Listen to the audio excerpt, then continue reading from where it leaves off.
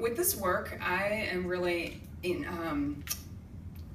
I'm asking questions that I've asked myself over many years. The Declaration Project started 10 years ago, where I'm contemplating my own sense of personal belonging, which is also the title of the Bureau. And as a queer woman in the South, I've been contemplating where I fit in and who my community is.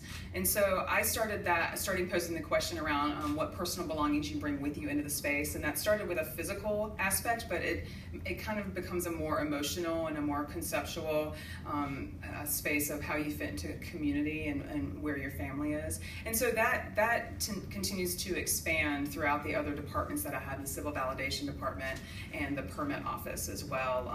I talk about validity of relationships and identities, and also just usage of facilities and humanity. So all of those issues are really important to me as an individual, but it's also really important to a lot of other people in the world right now in my communities. So I take the questions that I ask myself and pose them to other people, so through the work.